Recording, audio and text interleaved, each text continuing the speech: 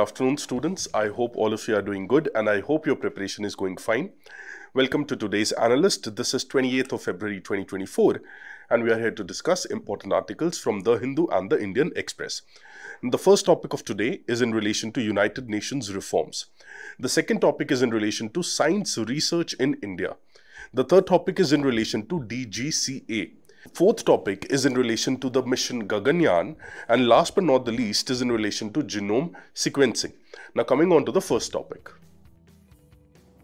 So moving on to the first topic. The first topic is in relation to United Nations reforms. Now our editorial has appeared suggesting reforms in United Nations. That is why it becomes very important for us. And in relation to GS paper 2, important international institutions, agencies, their structure and mandate, the UN United Nations becomes very important. Now before understanding various reforms which are required in United Nations, we need to understand the United Nations as an intergovernmental organization. So it was founded on October 24th of 1945 in San Francisco, California of United States. Now there are certain key documents which are associated with the United Nations. That is your UN Charter, which is a very famous document which you all must have heard of. Then Universal Declaration of Human Rights. Then Convention on Rights of Child and Statute of International Court of Justice. Now in relation to member states, there are close to 193 member states of United Nations. And what are the various main organs of United Nations? Again, a very important thing for us to know. First is UNGA, that is UN General Assembly. Second is UNSC, which is a very famous and powerful organization, United Nations Security Council. Then ECOSOC, that is United Nations Economic and Social Council. Fourth one is UN Trusteeship Council. Fifth one is ICJ, International Court of Justice. And last but not the least is UN Secretariat. So these are the main principal organs of United Nations. Now before we understand what are the reforms which are required in United Nations, let us understand India's stance. And we'll be understanding India's stance through an address which was given in the 78th UN General Assembly by our External Affairs Minister S. J. Shankar. Of course, he put forward India's opinion and India's point of view for a wider global role for our country and serving as a model to reform the United Nations Security Council and United Nations overall working as well. So the speech which was given by our Honorable External Affairs Minister, it dwelled into four paradigms. First paradigm was focused on diplomacy and dialogue. Second paradigm was focused on global south. Third paradigm was focused on evolution as Vishwamitra, and last paradigm was focused on social welfare for all. Let us understand each of these paradigms in relation to United Nations reforms. So first thing which our External Affairs Minister focused on was that India's aim was to focus on key concerns of the many in the world and not just the narrow interest of the few, that is the Western countries. And at a time where the deep north-south divide is very much, east-west polarization is very much, our External Affairs Minister suggested that the G20 summit which was held in India last year in New Delhi, it showed that diplomacy and dialogue are the only effective solutions. So these few things must be kept in mind while we are talking about UN reforms. Also a friend of the global south. Now India, over the several years, over the last many years, have emerged as a very deep friend of the global south. So S. J. Shankar pointed out India's role as a friend of the global south. For example, we had our Vaccine Maitri initiative during the COVID-19 pandemic period. Then International Solar Alliance was also a very exemplary example of where India showcased that it is a very deep and good friend of global south. Then Coalition for Disaster Resilient Infrastructure, again to build infrastructure which is resilient of the disasters, and engagement in the distant regions such as the Pacific Islands. All of these initiatives shows us that global south should be kept in mind while we are talking about United Nations reforms. Now India's evolution as a Vishwamitra. So pushing for collective endeavors with cooperation with the diverse partners, which reflects India's evolution as a Vishwamitra, which is a defining characteristic. Now, this word is very important in the emerging multipolar order. So the word multipolar order is very important. So world currently is not bipolar. that is US and Russia are not the only two dominant forces, but currently the world is a multipolar one. And this needs to be understood while we are talking about reforms in United Nations. And last but not the least is the social welfare for all. Now, the External Affairs Minister, he linked India's external approach to its own internal developmental trajectory. That how India's internal developmental trajectory has been over the years, it is in relation to external approach as well. So as a very famous saying goes, that your internal policy determines your external policy, right? So we are seeking to demonstrate that social welfare need not, now this is very important, it need not be the sole prerogative of just the developed world. Other countries, the developing countries, underdeveloped countries, they should also have the access to resources, and they are also righteous enough to have the fruits or to bear the fruits of development. So again, a call to the reforms in United Nations, it's long pending, and time has come where reforms in United Nations should be starting. And India will play again a very, very proactive role in it. Now the question is, what are the reforms which are required in United Nations? So United Nations reforms are required in diverse fronts. Let us understand one by one each front and what are the reforms associated with it. So in relation to UN Security Council, now we all know that 4 countries, that is your Brazil, Germany, India and Japan, they are wanting to get permanent membership of UN Security Council. Now there are few suggestions which are given. First of all, UN Security Council is having something known as P5, that is permanent 5 members. Now these permanent 5 members, they are having veto power, right? Now some of the experts, they give a suggestion that either you do away with this P5 notion and you do away with this veto power, or there is one more suggestion that you go on for expanding this P5, right? And include other countries such as Brazil, Germany, India, Japan. They are very big countries representing huge chunk of population. And also you include some countries from the global south, and then you make this P5 as P10 or P15 and then give them veto power. Or you do away with the veto power altogether, right? These are some suggestions which are given.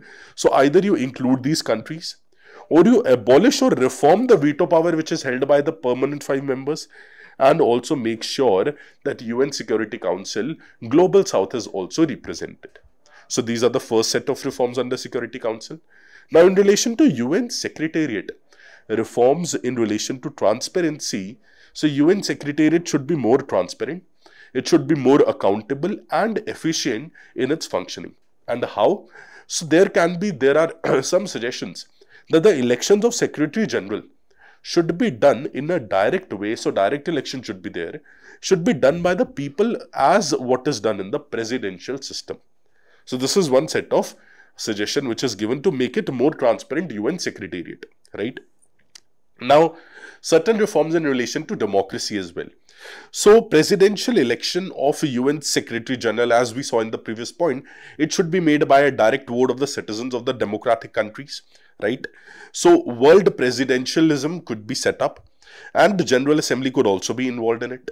Now also one more suggestion is that combination of direct and indirect democracy in the United Nations, whereby national governments, the member countries, they might ratify the expressed will of their people.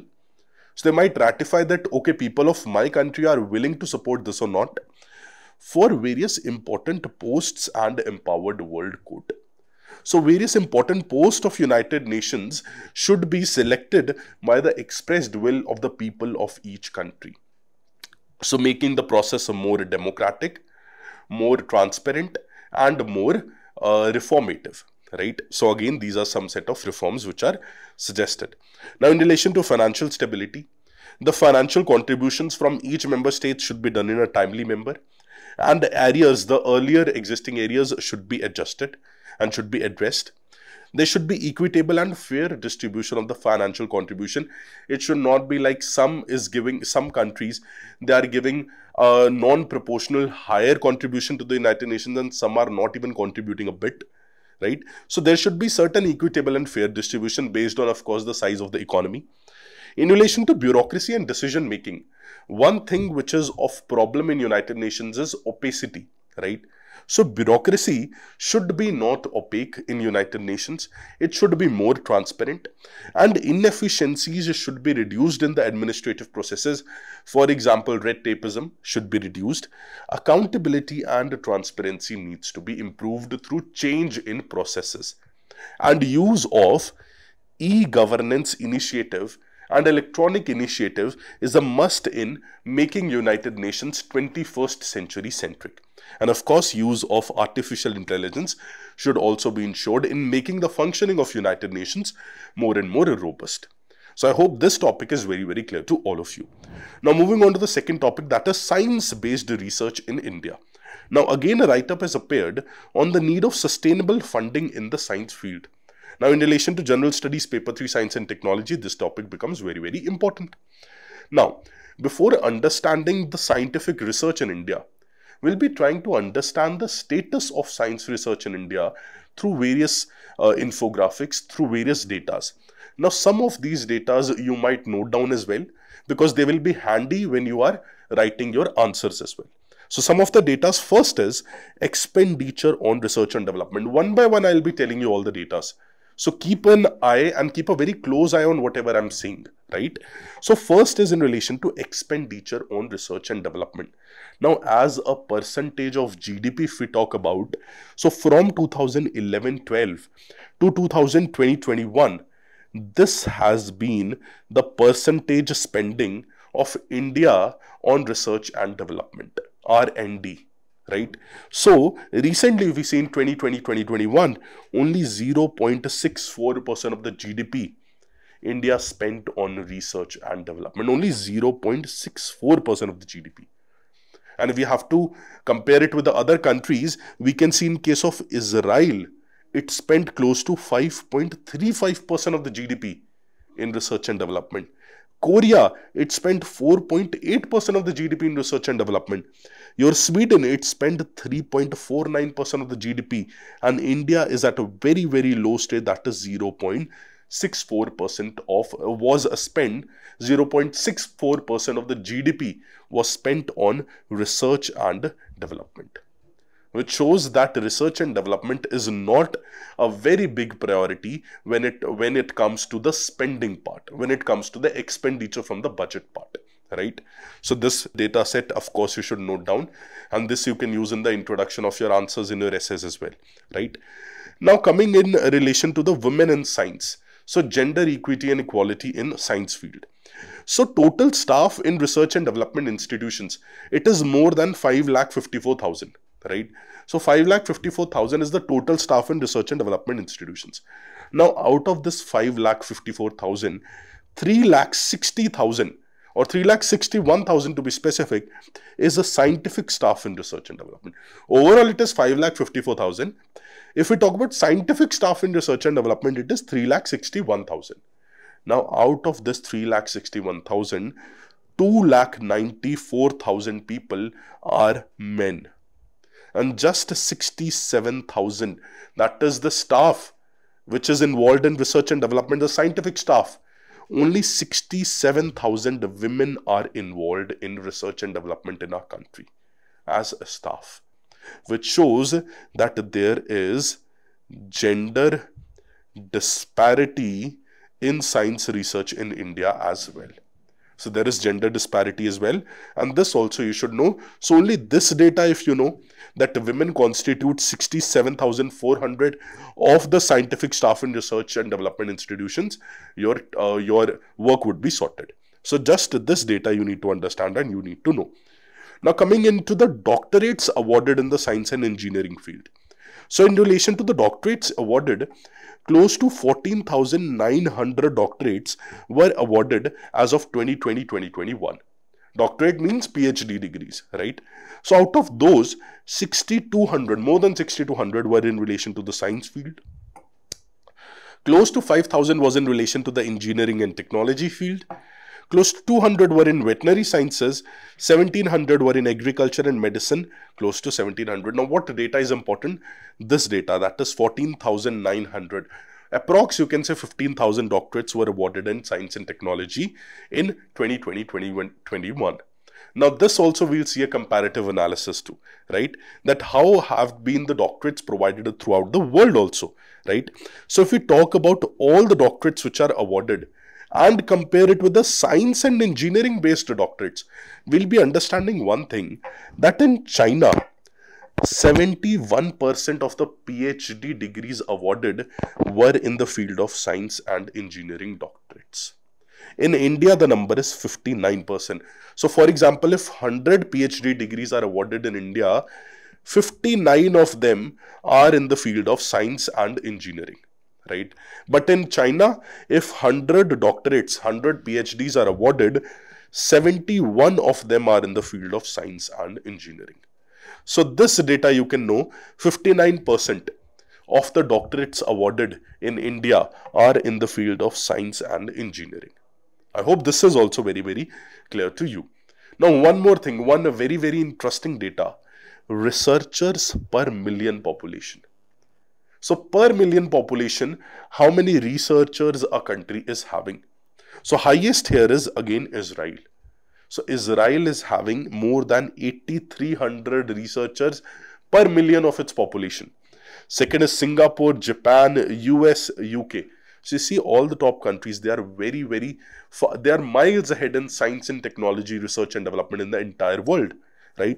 And India again comes at very last, close to 262 researchers per million population, which is very, very low. Well, it's not even comparable to Israel.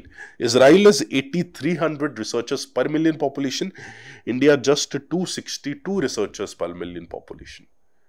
And population of India is also 1.4 billion people, right?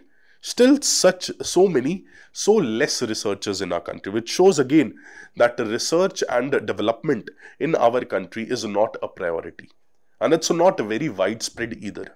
Okay, now in relation to the patents filed, right? Now, patents are the form of intellectual property rights. Many of you would be knowing, right? Now, patents, the number of patents filed, it also tells you the status of science and technology and research and development in a particular nation, right? So, from the patents, we'll be able to know that how much innovation is happening in a particular country. So, in China, more than 15,85,000 patents were filed as of 2021. And in India, just 61,500 patents were filed. So 61,500 and China 15,85,000 patents. In US, close to 5,91,000 patents were filed, right? In Japan, close to 2,89,000 patents were filed.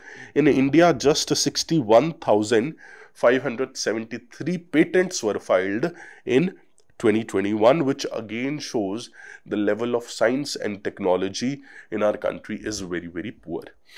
So throughout all the data which I showed to you till now, it reflects one thing, that the status of research and development, the status of science-based research in India, it is at a lower strata, it is at a lower place. And the situation, it's not at a very good place if we talk about science-based research in India. Now, what we need to understand is what are some government initiatives which Indian government is taking up in order to promote research and development in the country. So, National Education Policy 2020, it is again a step at the right direction. If we talk about science-based research in India, National Research Foundation Bill of 2023, then your Imprint initiative, which includes impacting research, innovation and technology, then your Uchatar Avishkar Yojana, again one of the very prominent initiatives of the government of India, then your Stuti program, that is your synergistic training program utilizing the scientific and technological infrastructure. So in relation to scientific and technological infrastructure, the Stuti program is very important. Then your PERS initiative, that is promotion of university research and scientific excellence, again to promote your R&D. Then Atal Innovation Mission, as we know it is very famous, Atal Tinkering Labs. Then your FIST initiative, Fund for Improvement of Science and Technology, infrastructure in universities and HEIs, higher educational institutions. Then intellectual property rights regime. That is, our government is putting forward this intellectual property regimes and making the laws more stringent. Then tax breaks to the startups who are involved in research and development, science and technology. Then providing scholarships to the science-based students under PM Research Fellowship. Again, promoting them to go for doctoral research and earn PhDs, and to ensure that they are contributing towards the research and development of the country. Now, moving on to the next topic of today, it is in relation to DGCA, that is Director General of Civil Aviation. Now, DGCA is firm on implementing the new duty reforms and norms for the pilots, right? In relation to General Studies Paper 2, statutory, regulatory and quasi-judicial body, since DGCA is a regulatory body, this topic becomes very, very important. Now, first understand what is DGCA. The full form is, of course, Directorate General of Civil Aviation. And as we know, it is a regulatory body, but it regulates what? It regulates civil aviation in our country. So it regulates the air transport services which happens to, from and within India, within our country, right?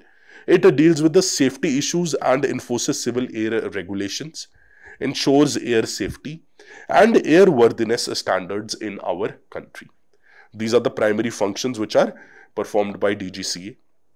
And it is also coordinating with the ICAO, that is International Civil Aviation Organization, which is a specialized agency of United Nations. And it is this DGCA, of course it is a regulatory body, but it is an attached office of your Ministry of Civil Aviation, and headquarters of this DGCA is in New Delhi, and several other regional offices are also existent. And it is headed by, again, your Director General of Civil Aviation, right?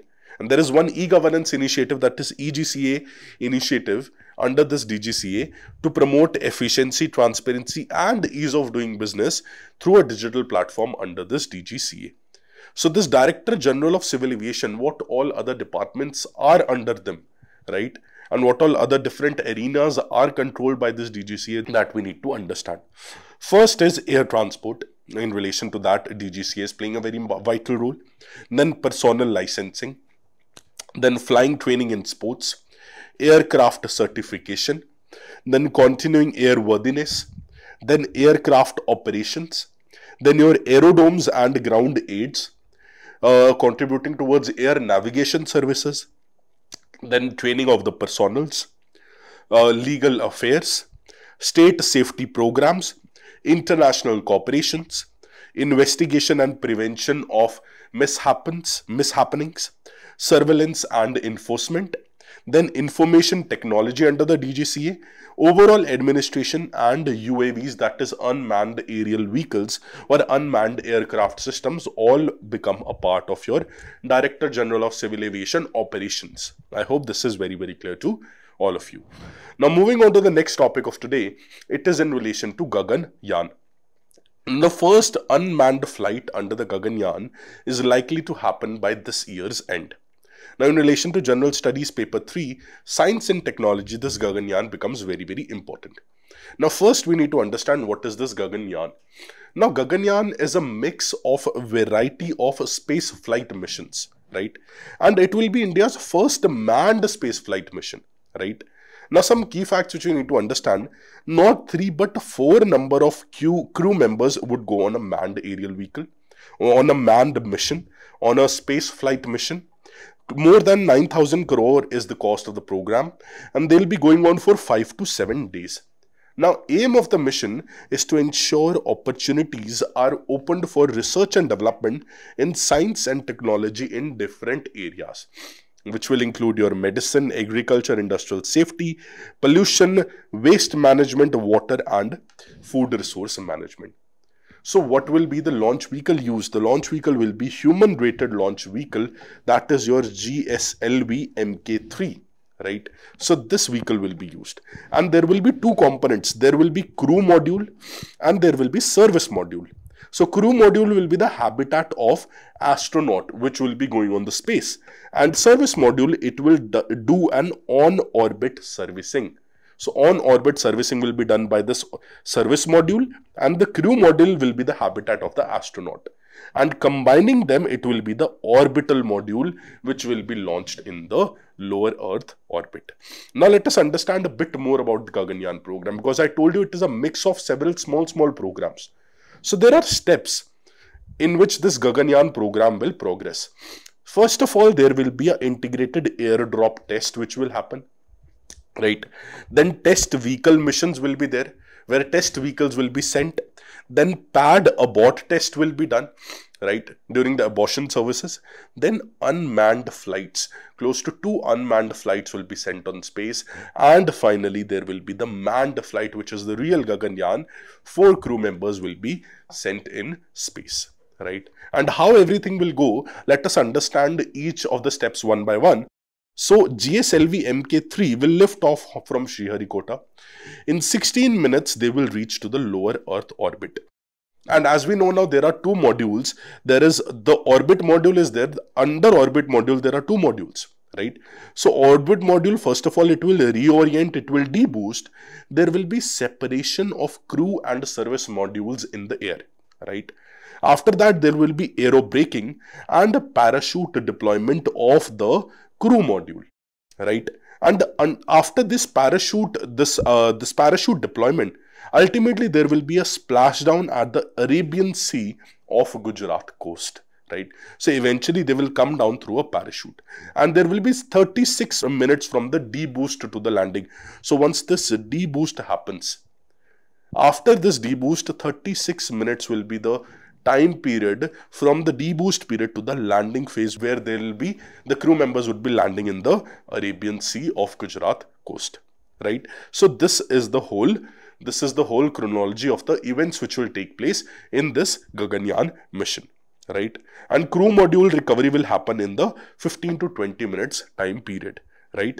So 15 to 20 minutes time period, crew module recovery will take place, right? So this deboost phase, this is the descent trajectory, right? Descent trajectory, this is the ascent trajectory going from here to here.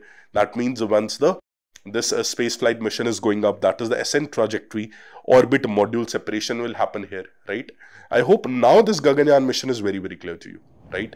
Now moving on to the last topic of today, that is genome sequencing. Now close to 10,000 human genomes have been sequenced in India. Now in relation to General Studies paper 3, again science and technology, this genome sequencing topic becomes very, very important. Now before understanding this genome sequencing, it might be a bit of complicated for many of the students who are not from the science and technology background. But let's try to understand this genome sequencing in a simple way. First, let us understand what is a genome. So it is made of the word gene, which you all must have heard of. And this genome, it is a set of DNA instructions which are present in human cell, right?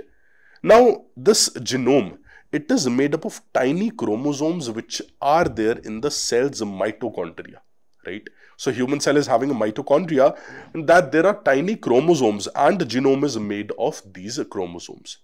And what does this genome reflect? It reflects the set of DNA instructions which are present in our cell, right? Which makes our cell a particular type, our DNA a particular type, and eventually leading to our gene becoming a particular type. And 23 pairs of chromosomes which are found in the nucleus of the cell, right? Now what does this genome do? So genome includes all the information, of course the DNA instructions, it includes all the information which is required for a person to develop and function throughout, right? So it includes the information which is required for the person to grow, right? So your genome will determine what will be your height, what disease you will be catching in future, right? What will be your skin, most of the things in the human body will be determined by the genome. Now what we need to understand is what is this concept known as genome sequencing, right?